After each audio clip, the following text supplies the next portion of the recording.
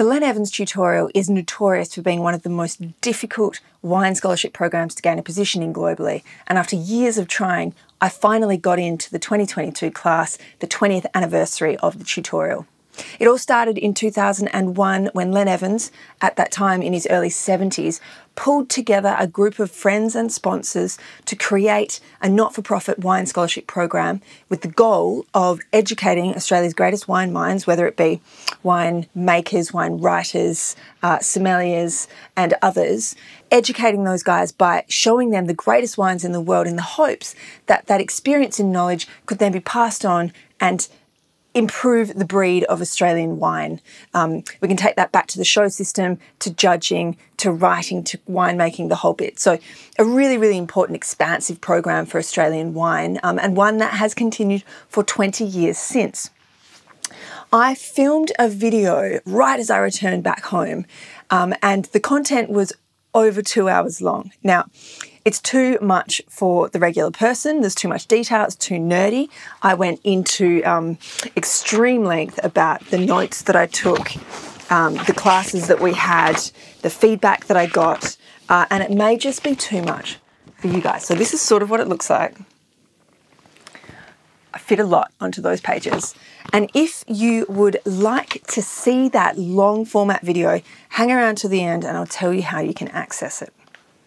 So I'm going to explain to you a number of things: the structure of the week, how the scoring works, judging, masterclasses, dinner, DRC, and then I'm going to talk to you about, in retrospect, what I learnt, what advice I was given, and as I say at the very end, I'll tell you how to access that long format video if you're thinking of applying or you're just keen to see how deeply nerdy the week was. The structure of the week. So we arrive on the Sunday evening, we have a welcome dinner, and judging starts on the Monday. So we do judging in the morning, followed by masterclasses and a dinner in the evening. And that format sort of follows throughout the week. There was one day where we did 2 judging sessions and no masterclass, but every day ended in these incredible dinners with lots of old wines, all of it served blind. Scoring. So the scoring system is put in place in order to determine the ducks at the end of the week. One person walks away with ducks, 11 people walk away without ducks. You have to make sure that you're comfortable with not winning ducks before you go there, because there's a really good chance that you won't be that number one. The scoring works like this, as far as I can see. So we all taste the wines. We walk into the room, you taste the wines that are on the table and you judge them just like at a wine show, and you write down your notes and your score. The panel sits at the front of the room and they also do the same. They judge the wines as well, and then they go away and they come up with a score that unites the panel. So they have one number versus the rest of you. There's 12 different scores in the room. And then we go around the room and we talk about what our numbers were. So I was sitting at the front right corner, which meant that from the panel's perspective, I was front left, and I was always the one to start out in the mornings, which is quite stressful because you don't know what other people are going to call out.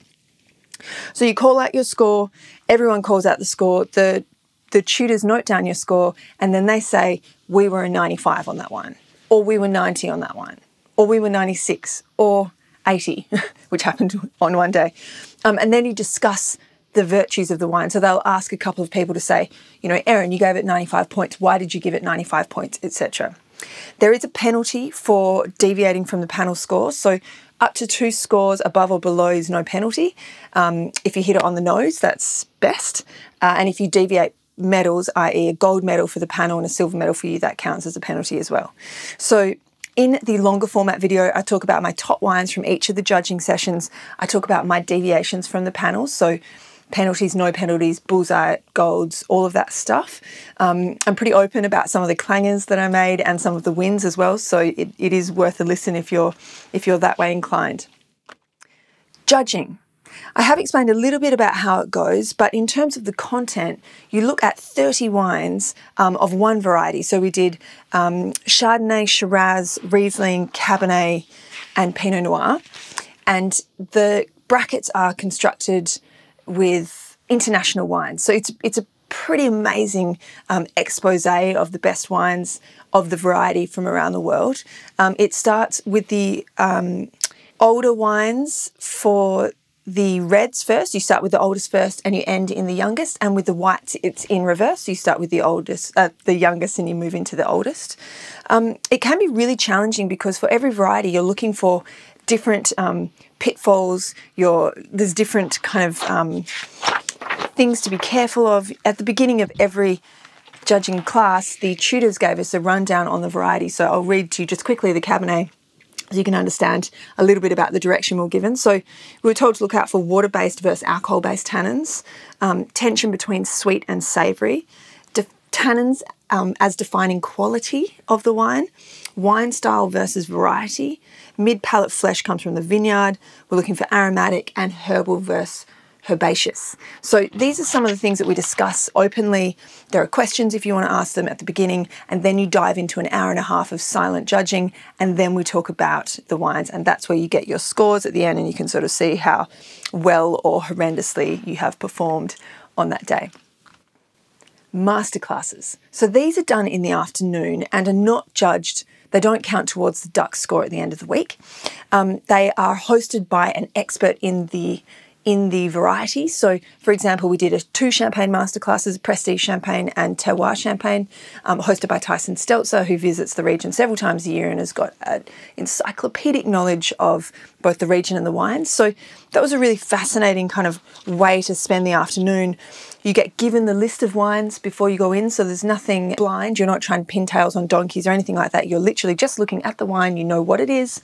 You're learning from the tutor about it and about it in context. So we did that for Cabernet with Vanya Cullen, Champagne with Tyson Stelzer. We had Michael Hill-Smith, MW, take us through the Australian Chardonnay context, which was fascinating.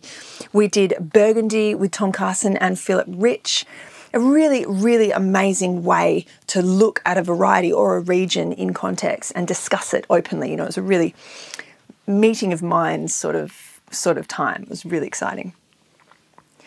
The dinners. Now, I have a swathe of photos. I took a single photo of every single wine that we drank at all of the dinners.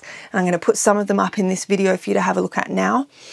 The dinners are now not counting necessarily towards the Ducks calculation at the end of the week. These are meant to be interesting, appreciated, precious times to drink these beautiful wines, and in many cases these wines will be the very, very last bottles of the style. We looked at some very old Australian wines, which for me were the most humbling and most exciting part of the dinners. This really is our Venus history, so to be able to look at these wines 40, 50, 60 years on and see how they're faring in the context of when they were made is just as I say, humbling and fascinating as well, and very instructive for me as a wine critic going forward, especially with Australia being my main area of focus. We looked at some very old fortified wines, sweet wines, like Prestige Cuvée champagnes. We look at, you know, Burgundy, Chablis. There was some Italian wine in there, which was few and far between, but most appreciated. Plenty of Bordeaux, of course. Really amazing dinners. And, you know, we each, as wine lovers, have been to great dinners, but to do 4 in a row that are just stupendous lineups is just almost defies belief. So I have got those photos, and there you will see some of them now, and there are certainly lots of those at the end of the week with the video link that I'm going to give to you if you want it. For the extended version, there's plenty of discussion around the wines then. DRC. So we had many bottles of DRC throughout the week, ensconced within either the dinners or masterclasses. But on the final day, and this is probably the most famous part of the Len Evans tutorial, there is a horizontal tasting of a single vintage of each of the vineyards from DRC. So we looked at the 2014 vintage. You don't know what vintage you've got in front of you. You have to work that out. A little bit of that is deduction from years that have gone previous to you, and you can find all of that information out on the Len Evans tutorial website. But at the end of the day, you really just have to look at what's in the glass and make a decision based on what you can see and feel and smell. Looking at those 7 wines side by side, I mean, there aren't many people, wine critics probably are the people that taste these wines like that, very wealthy people every year, but the regular person doesn't get to see 7 DRCs side by side. And so the thread of magic that's woven into those wines really can't be overstated. They are magical wines. They are very special. They did have little flecks of rusticity, perhaps, is a nice diplomatic way of saying it, but they were unbelievable wines. Benchmark perfection, really. And if you ever get the opportunity to look at more than one vineyard side by side, I definitely recommend it. It's really special. So, in retrospect, a challenging thing to pitch forward towards when you don't have the benefit of hindsight.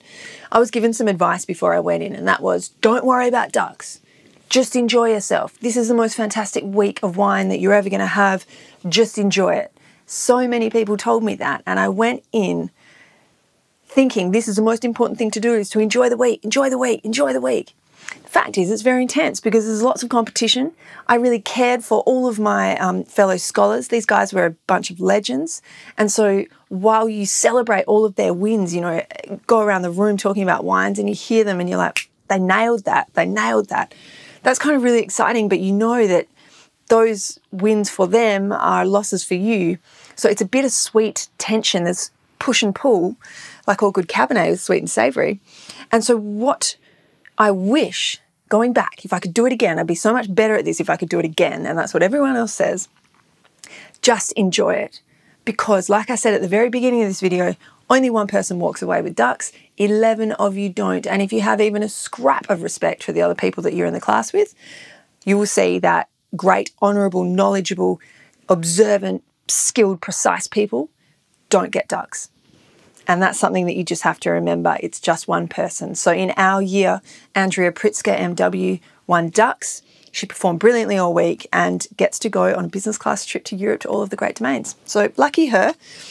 We had a exceptional week, very tense, very exciting, and on reflection, I just wish I could do it again. So if you're thinking of applying, I couldn't recommend it more highly. As a wine lover, as a wine professional, it's so expansive, and it's not just the wines that you taste. It's not just the people that you meet in the tutorial, but it's the tutors that give their information freely. They give their knowledge freely to you. You ask a question, they tell you the answer, and it's stuff that you can't get from books. It's really priceless.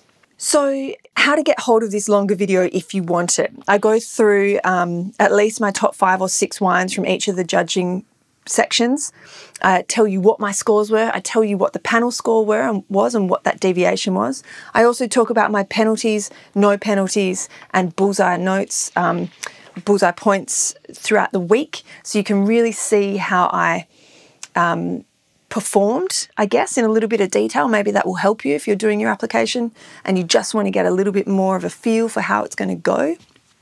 I also talk about some of the dinner wines in more detail. That was just a really spiritually special part of the week for me. Looking at those wines side by side is pretty awesome. I'm going to send an email out to my database. You can get onto my database if you wish on my website, www.erinlarkin.com.au. At the very bottom of the front page is a mailing list sign up. If you get on there, I will send out the EDM, and I'm going to just put a little link in the bottom with the unlisted video on YouTube so that you can watch it and have a look at it in detail. As always, thanks for watching. If you haven't already subscribed, please do. And life is short. Drink great wine at any possible juncture. If you can't find great wine, drink some water. It's good for you.